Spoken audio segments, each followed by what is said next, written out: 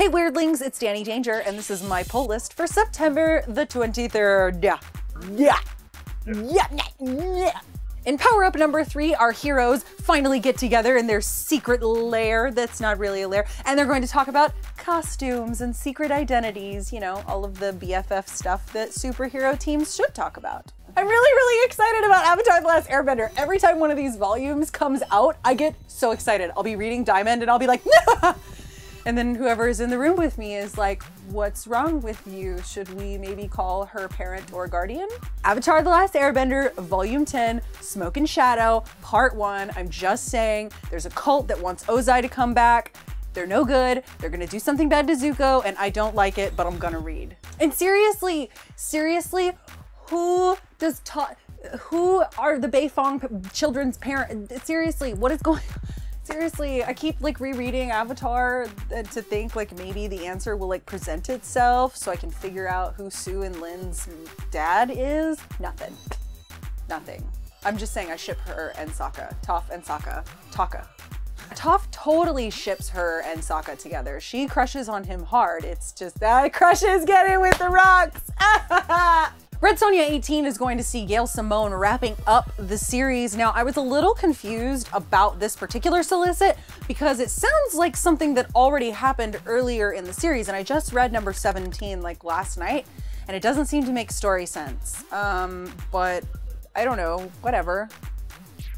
Scorriors number 4 also marks the ending of the series, and if you haven't read this, this has been a really great series, especially if you like wartime stories or small furry mammals. But the last issue actually seriously had me in an emotional funk, and I can't even. In Batgirl number 44, we're gonna see more Velvet Tiger, and I am really liking this whole Luke Fox being a different generation thing. That's a lot of fun. What's happening there? In We Are Robin number 4, there is a silver lining to an incredibly dark cloud because some of the Robins get to hang out with Batgirl. It's also an excellent week for Secret Wars. We've got 1872 number 3, Weird World number 4, Captain Marvel and the Carol Corps number 4, Runaways number 4, and Years of Future Past number 5. Hey, do you know our other weirdling, Sammy, who talks about comic books? We like to ask each other questions about comic books at the end of all of our videos, and she asked me a really good one last time. If my life were a comic book, who would be the creative team? This was pretty hard to figure out, but the artist was pretty easy. Megan Levins. She did Madame Frankenstein, and her artwork is absolutely beautiful. For the coloring, I would definitely choose Jordi Belair because she uses these really bright, vibrant colors that I think fit my personality perfectly. Covers would alternate between Kevin Wada and Jenny Freeson because beautiful. Choosing a writer for my life story was really difficult.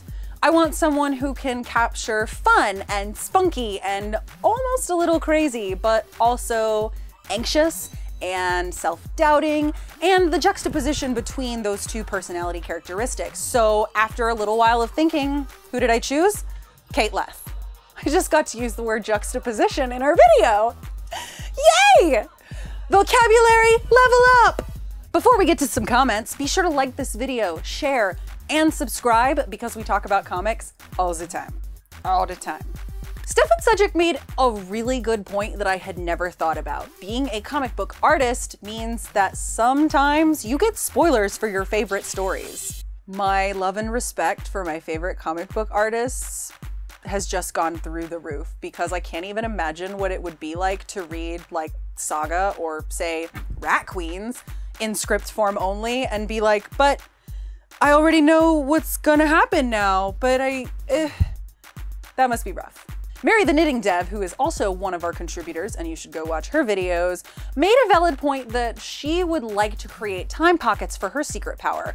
But that's kind of a tricky deal. I mean, what if you get trapped in one of your time pockets? Or what if one of the time pockets goes incredibly haywire wrong and then it completely affects like the world outside of it? I don't know. It's tricky. In theory, it would be great because we all need more hours in our day. Just don't get trapped, Mary, because I'll miss you. Nick V said if he had a superpower, he would choose Domino's power, which is the power of good luck on her side.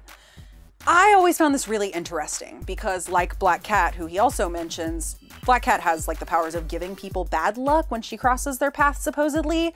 Marvel never actually confirms or denies that luck is a real thing. So when you look at the listings for both of their powers, it's sort of a kind of up in the air thing, like maybe luck is real, maybe it's not, which is always really interesting to me. So would you actually have the power, or would it just all be in your mind? For those of you who have very recently fallen in hearts with Sammy, our other weirdling who talks about comic books, she's getting married this weekend! Not to me. Disappointing, I know. But still, we're very, very happy for her. Mr. and Mrs. Sammy, we wish you the best of luck. But like real luck, not like maybe domino luck. Just so you know, this place that we are standing right now, we're at Austin Books and Comics. There should be a little Sims diamond for me at Austin Books and Comics. I don't think I'm making a real shape here. I think I'm making the shape of Marge Simpson's hair. Ouch!